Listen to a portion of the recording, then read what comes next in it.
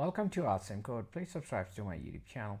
In this video, we will learn how to define a class in C++. The class keyword is used in C++ to create class definition. This keyword is followed by the class name and the body of the class. For example, I can define a class student by using a class keyword and then student and then the start of a class and end of the class and semicolon. This is an empty class. The student class tells the compiler that it should recognize the word student as a type. This means we now create variables of type student.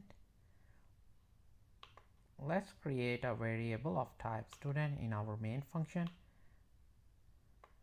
We need to type the type, that is student, and then our variable name. This can be as simple as s first, and then just return 0 in our main function. That's already added.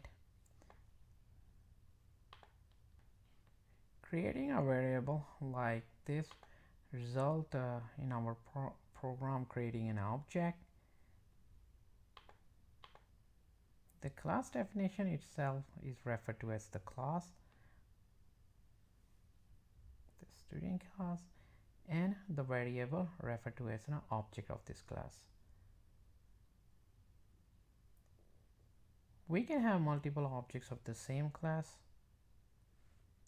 For example, if I want to create another student 2, I will just use the type, that is our class name student, and our second student name can be s2.